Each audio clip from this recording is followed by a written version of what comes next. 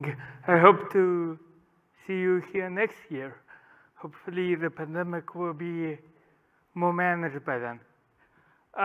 So first of all, a quick recap of what the remote storage systems in Prometheus are. Prometheus has the ability to send its data to an external system for long-term storage and analysis. This is usually done to analyze the performance of your systems over longer periods of time or for auditing or similar reasons.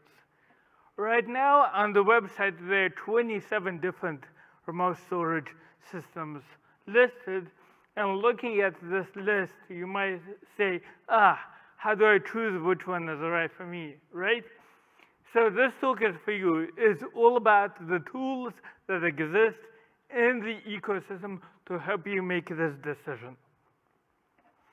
So a little bit about me. I'm the developer of one of those 27 systems, PromQL. The system is able to store Prometheus data for the long term, and today we announced that we are also able to store OpenTelemetry traces within the system. But here, PromQL, we also believe in contributing back to the Prometheus ecosystem. So some, not all, but some of the tools I'll talk about were developed in-house by PromQL, but are applicable across the remote storage systems. So today I'll talk about 3 different criteria that you should use for picking a remote storage: correctness, performance, and the ability to migrate data both in and out. There are a lot of other topics you should consider. This is not a decision you should take lightly. You should consider cost. You should consider the availability of different query languages and operational concerns like high availability, security, etc. But unfortunately, time is limited, and we don't have tools to verify those things anyway. So I'll just talk about these 3. And I'll start with correctness, and I started with it for a reason. I think often people go straight to performance and forget to ask about how correct a certain system is. And having a system that's very fast but not correct is like having a fast car with a really bad steering. You'll be fine until the first turn. So the first tool I discussed was developed by Julius Woltz. It's now at Prom Labs. He's one of the founders of Prometheus. He wrote this great tool that goes across these remote storage systems and tests how accurate the query results are for different systems. And the gold standard here is Prometheus SUP. So the question is, given the query over these other systems, are the results the same as what Prometheus would return if you had stored the system there? And you can see a whole bunch of systems: Chronosphere, M3, Thanos, Cortex, PromQL, all have 100% compatibility scores. The others, well, they all have varying degrees of problems. And what I would say is, you know, a PromQL will really believe in the standard, but you might not necessarily believe in it, or you want to trade off some performance to get some sort of non-compliance, and that's fine, but you should really think about the trade-off you're making deeply before you make it. The other tool here is a tool written by Tom Wilkie at Grafana. This is a bit different. This doesn't test the remote storage systems, but it tests systems that write to the remote storage systems. So Prometheus is not the only writer, if you will. There's the Grafana agent. There are others. And this tests how compliant those systems are when writing data. And when you're designing your system holistically, you should think about this as well. There are other correctness considerations you should think about, whether the compression used by the system is lossy or not, how crash safe the system is, and the latency of seeing your data in the system. But there are no tools per se to check this, but these are other things that you should think about. The second thing you should consider is performance. And the first tool to measure performance is a tool used by Prometheus itself. It's called PromBench. It deploys an entire simulated environment for you and generates load on the environment, and then measures how well Prometheus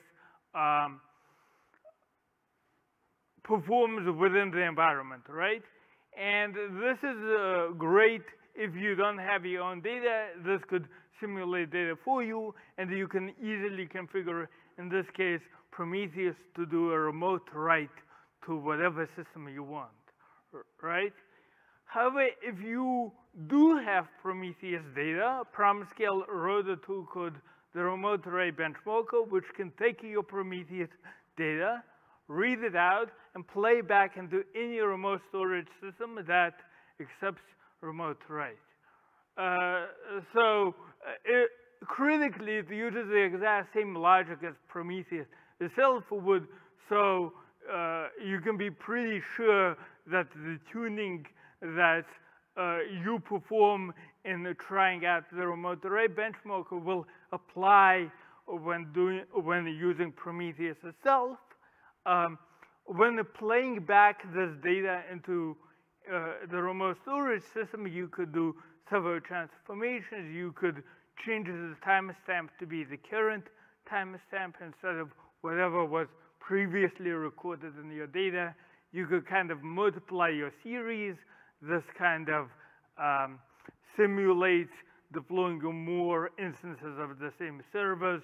You could speed up or slow down playback, and this simulates changing the script loop interval. You could also play around with the configuration of the remote write parameters in order to tune the system. So these systems are kind of different. PromBench works off of simulated data, but it can test both ingest and queries. The remote write benchmarker is great if you have your own data already, but it can only right now test ingest. And by the way, I should stop and say, at the end of the talk, I will have URLs to all of these tools. So, okay. Last part is migration, because once you pick a system, sometimes you will need to change your mind. Things happen. The first tool to do migration comes with Prometheus itself. It's called PromTool, and it applies to any remote storage system that writes data in the exact same format as Prometheus itself does.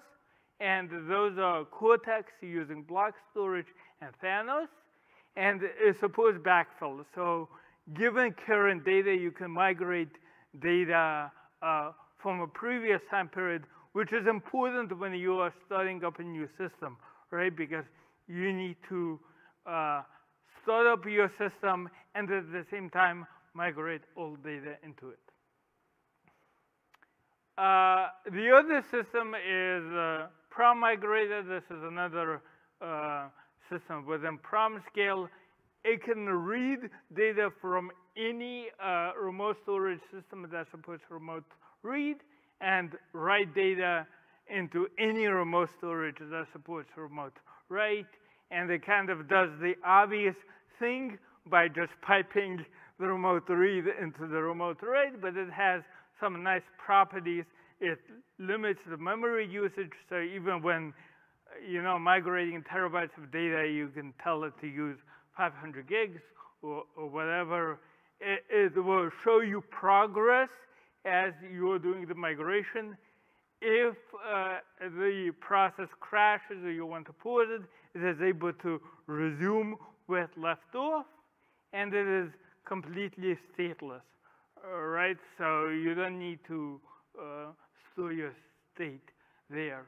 And again, it's universal, so any system that supports remote read to any system that supports remote read. Unfortunately, not all systems support both remote read and the remote write.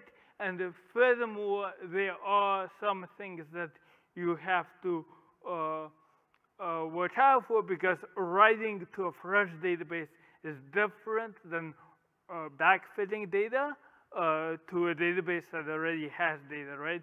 And so when choosing a system, you might want to think about, hey, can I get data out? Can I get data in? These are all the URLs to the various tools that I just discussed. And yeah, we're hiring as well. So come talk to me if you have any questions about any of the tools I just mentioned. I know it was kind of a whirlwind tour, so yeah.